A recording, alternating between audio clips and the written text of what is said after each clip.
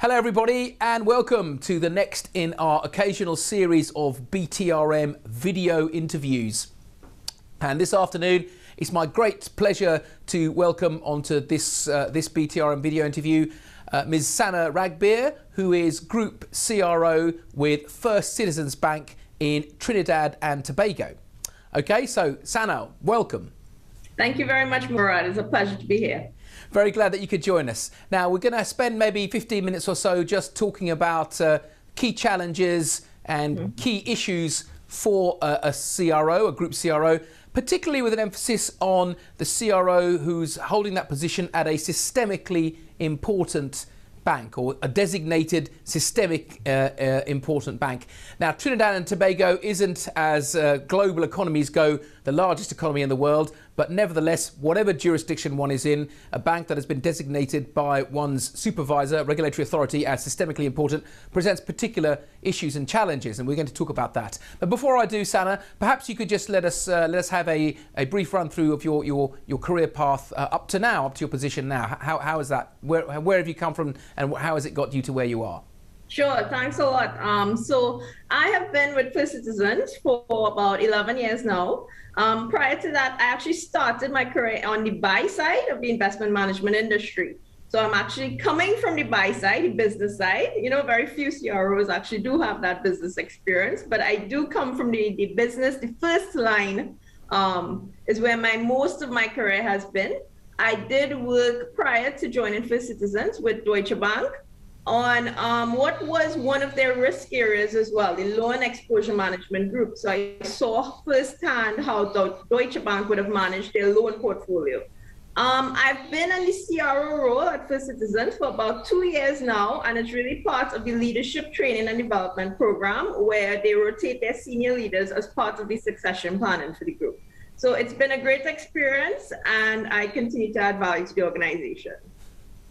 Okay, thank you very much for that. And that's quite an interesting program that you just highlighted, the fact that they rotate their senior execs. I can see straight away some benefits of that, give an individual an all-round exposure.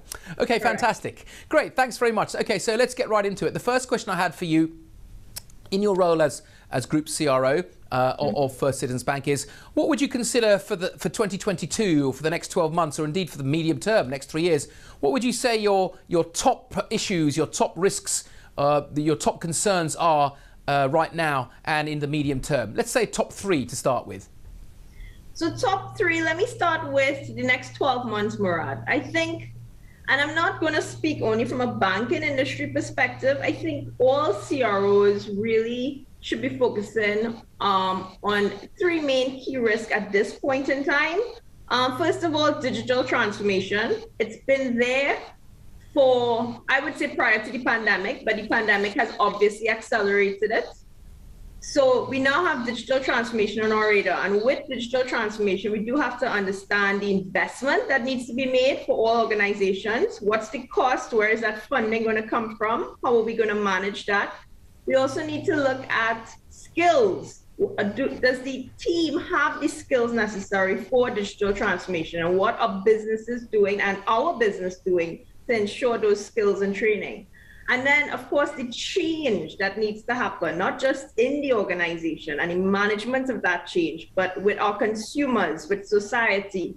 How are we managing that whole transformation process? So I think digital transformation, one big risk. Obviously, with that comes the second risk, cybersecurity. I don't need to say more about that. I think that's on everyone's mind, regardless of your industry. And it's more importantly, not just preparing ourselves to protect ourselves against cybersecurity, but how to respond in the event of a cybersecurity incident. And then the final risk in the 12 months, I would say, is really the world is moving to a place where we are emerging from the pandemic. What is business going to look like? What is your business, our business going to look like? We have to prepare for that revival, that recovery of businesses. How have consumer habits and expectations changed since the pandemic, and are businesses set up for that? So there are many questions that can be raised. I mean, we see the global supply chain, the risk associated with that, that's coming out from emerging from the pandemic. Over the next 3 years, though, I still see digital transformation, cybersecurity is still going to be on top. I do, however, see a shifting now to climate change. All businesses are going to have to look at climate change. How do we adapt our business models for that new climate change, for regulations that will be coming? How is it going to affect your business? In the banking industry, we have to prepare for standards, reporting. So consumers are also going to be pressing many businesses to ensure that we do have climate change as one of our goals, and what are we doing to contribute to that goal. So I think those would be the emerging risks, but that will be a big emerging risk in the next 3 years. Right, so thank you very much. And I must admit, I wouldn't disagree with the importance attached to any of those.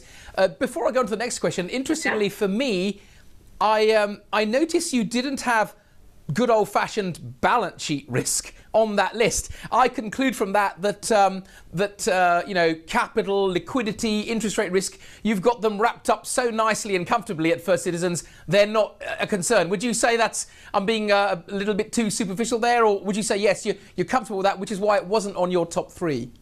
Well, I would say it's not, it is a top risk. It's just not my top 3. But always, especially being from any banking industry, as you know, Moorad, we have to look at our liquidity, our capital. It's key. And you know, it's there. It's definitely there, and will always be there as a top 10 risk. But your top 3, those are like what I see as, it's different as well. It's not your standard traditional risk, and that's what makes it even more of a challenge for many CROs, because we also have to wrap our heads around it and make sure we understand what's happening there. Yeah, absolutely. No, quite right. Well, it never comes off the radar. Okay, great. Thank you for that. Now, let's just talk about the role of the CRO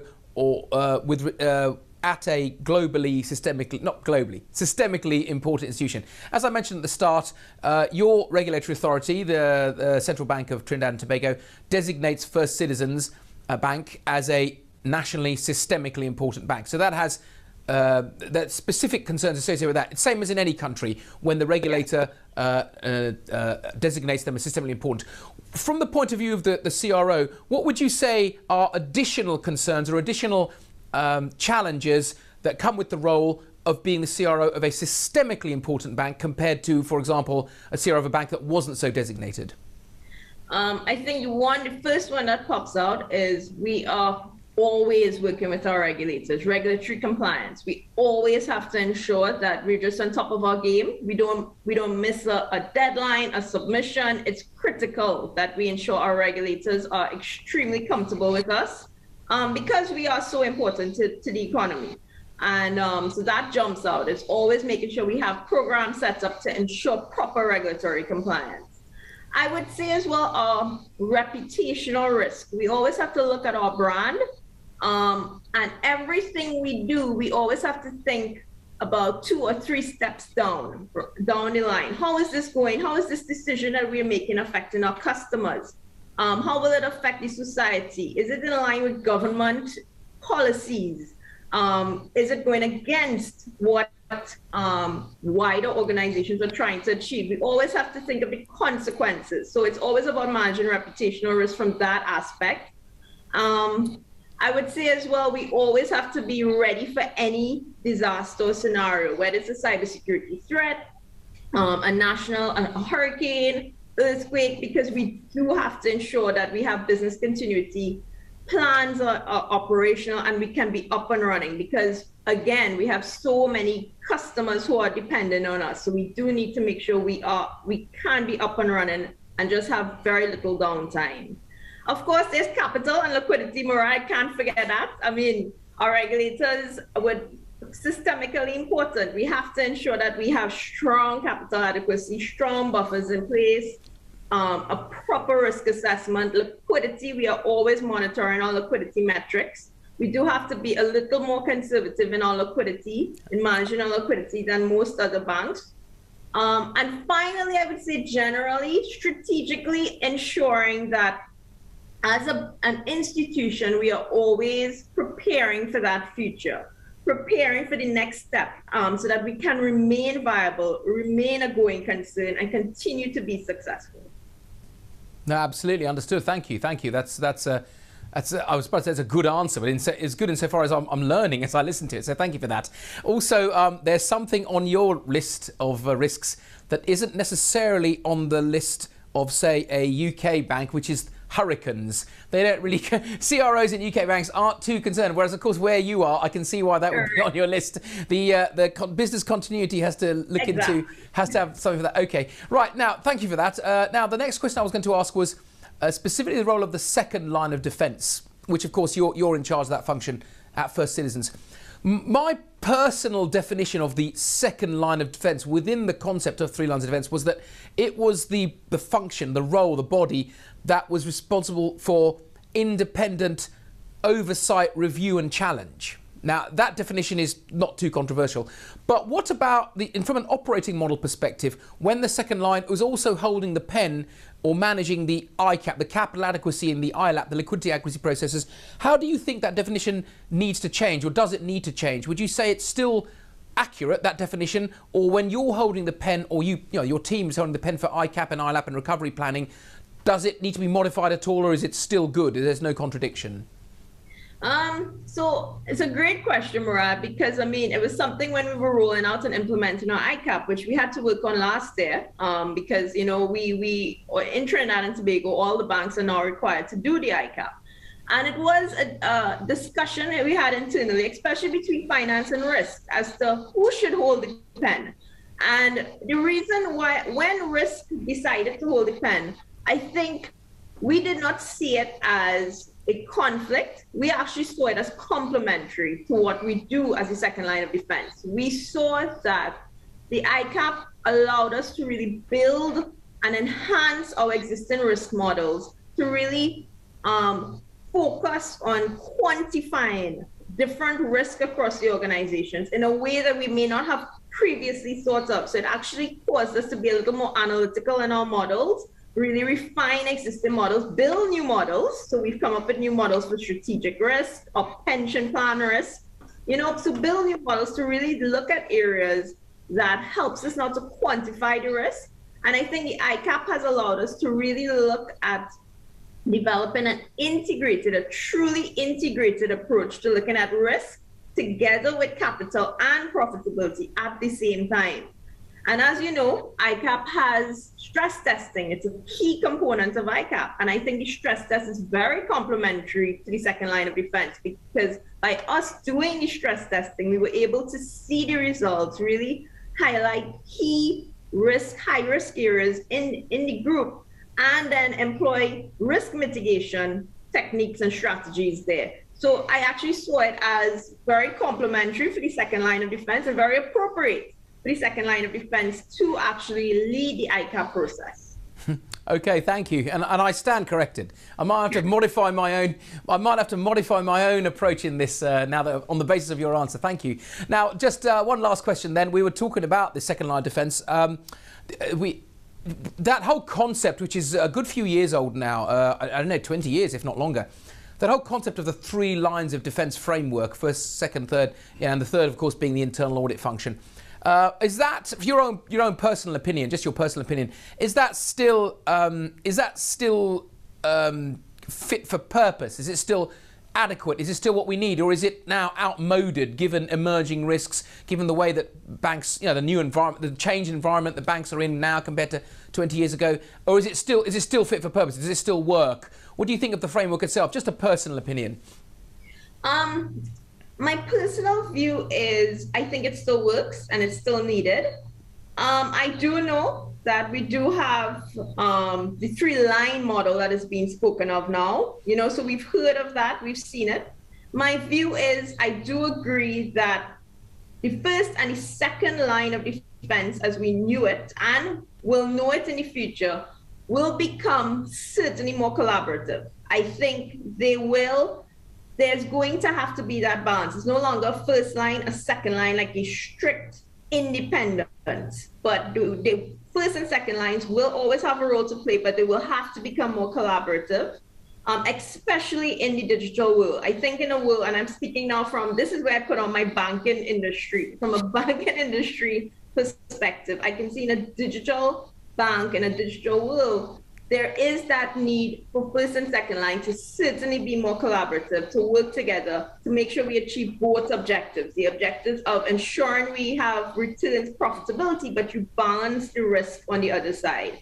And I do see that second line will continue to play a role to monitor, to report, and to ensure that balance is achieved, but it will certainly be more collaborative and about creating value as opposed to just defense, 3 lines of defense. It's not just about being defensive anymore. It's about how can we work together to be collaborative. I do firmly believe the third line will always be needed and they will always remain independent because you do need that independent audit function, and especially in the banking industry, you will always need that independent third line. So they will always exist, that third line, and continue to remain independent. But certainly going forward in the future, more collaboration between first and second line, but they will still exist.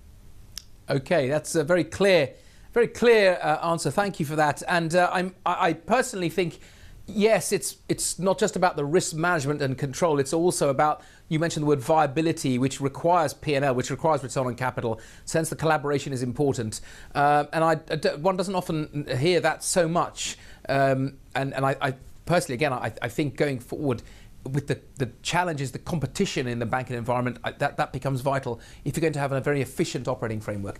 Okay, great. Thank you very much. Short and sweet. I've enjoyed the conversation. I hope we can reprise it again sometime, Sana. Real privilege for us to have you on this short chat with us. So thank you for joining us. Thank you very much. I enjoyed it. No, it's our pleasure. And so thanks, everybody. That was Ms. Sana Ragbir, who is Group CRO from with First Citizens Bank in Trinidad and Tobago. This is the BTRM video interview series, and wishing you a pleasant rest of your day. Thanks very much, and bye-bye.